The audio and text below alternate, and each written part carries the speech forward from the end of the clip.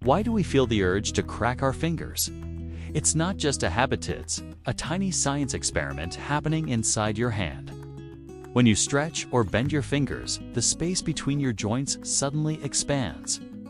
That change in pressure causes gas bubbles in the joint fluid to collapse or form, creating that sharp pop sound we find so oddly satisfying.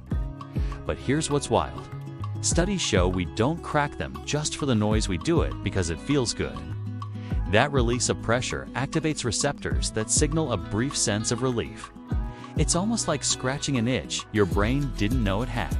And not cracking your fingers won't give you arthritis. That's a myth.